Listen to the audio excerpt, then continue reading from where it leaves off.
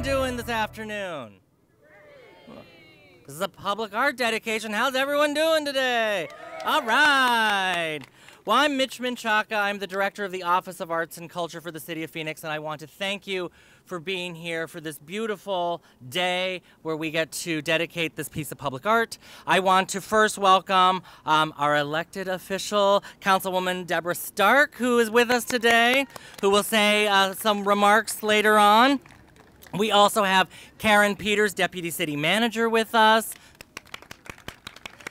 Catherine Sorensen, the Director of the Water Services Department. Staff from both the Water Services Department and the Office of Arts and Culture.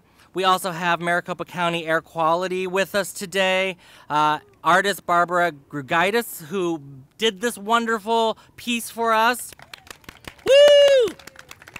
Dig Studios, contractors, Felix Construction, members of the Phoenix Arts and Culture Commission, the Friends of Phoenix Public Art, the community, and the neighboring neighborhood with us. This is the second in a series of well site enhancement projects that the city is working on throughout the city. Before the site was redesigned, it was an empty lot with gravel that was holding a lot of heat and serving a little purpose besides being just an empty lot. And there's photos across from the water table that show where what this looked like before we started this process. Artist Babara Grygutis and landscape architect Dig Studio took these considerations about turning this into a neighborhood treasure with the community process to turn it into what it is today, into a cohesive design of the meandering pathway. The sculpture with its blue lighting and the fencing along the back of the site to protect the equipment bring this whole piece together. So everything you see here is a cohesion of the process with the community and the artist. The primary goal for these projects is to add shade and encourage low water use landscaping while improving the look of the site and adding safety and security. But this couldn't have been possible without the Water Services Department, and I want to turn it over to Catherine Sorensen, Director of the Water Services Department.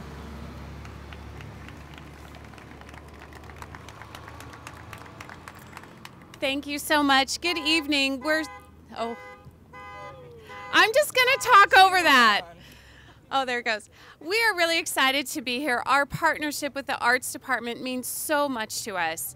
I think you can imagine that, we employ in the Water Services Department a lot of great folks, but mostly engineers and types like that. And sometimes it's difficult for us to tell our story. We all know how important water is in our desert city, but our infrastructure, for the most part, it's buried underground or it's behind fortified walls, and it's really difficult for us to get out there and connect with the public. And unfortunately, as was the case with this site, at times when our infrastructure is above ground, it's often an eyesore in neighborhoods, and that's just not acceptable. Our infrastructure should serve the public, but it should also be a community amenity that is appreciated. And it's for this reason that we are so grateful for the Public Arts Department and to the support of our Phoenix City Council, who are really the ones who vote for these projects and make them happen. So with that, I would like to turn the attention over to Councilwoman Stark, who is here to celebrate this fantastic piece of art with us.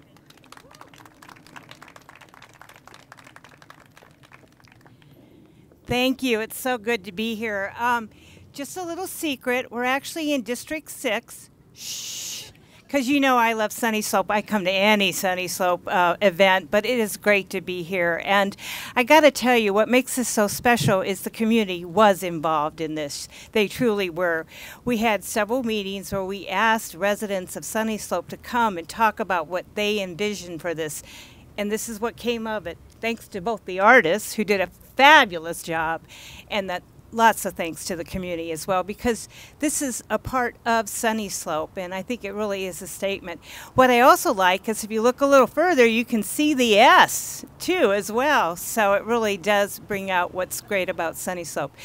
I got to tell you, this is a great partnership. That's the greatest thing about the city, is that we do partner amongst our different departments, and this really began as a water project, but Public Arts stepped up and did a fabulous job. It's great to be here. It's going to be fun driving by this and enjoying this. I see a lot of the residents are here. I hope you guys approve. It's your piece. And I saw, yes, I hear it. So thanks so much for inviting me. great. It's great to be here. Enjoy over the years. This is a fabulous addition to Sunny Slope. Thank you. I literally came from work. As the councilman points out, that these pieces belong to the community, and to keep the Office of Arts and Culture in line and making sure that the community is heard, we are also committed with our Phoenix Arts and Culture Advisory Commission, who start the process and vote on these projects before they go to City Council. And we have our illustrious chair, Regina Nixon, here with us today to say a few words.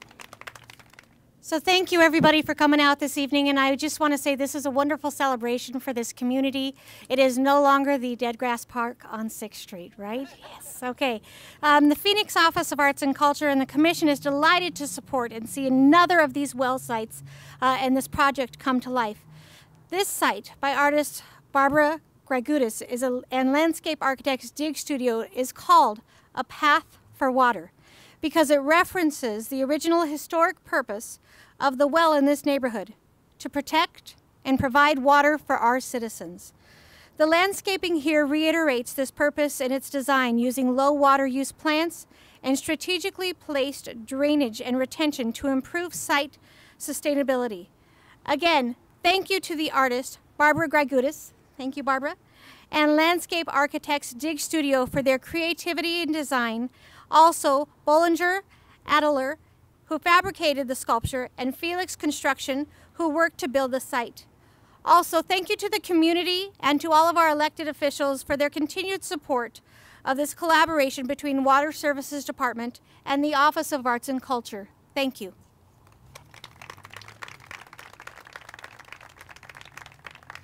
Before we wrap and allow everyone to experience the site, I want to thank the Office of Arts and Culture Public Art team, led by Ed Lebo, our Public Art Program Director, Katie Stiegel, our Public Art Project Manager, Elizabeth Grahalis, our Senior Public Art Project Manager, Barry Sparkman, another Public Art Program Manager, and also Mike Olesko, who is our Public Art Committee Chair on our commission, so thank you. The community has opened their doors through the process and through the end, and Ironwood Studios in this building right here is holding refreshments. If you'd like to partake, you just go through the gates. There's some warehouse doors next to the yoga studio, so thank you to Scott Mills and Leah Bosworth. And also artist Fausto Fernandez has his studio there, and I think he is with us over there, so thank you. So thank you so much for being with us, and we're so glad to give this over to the neighborhood. Thank you.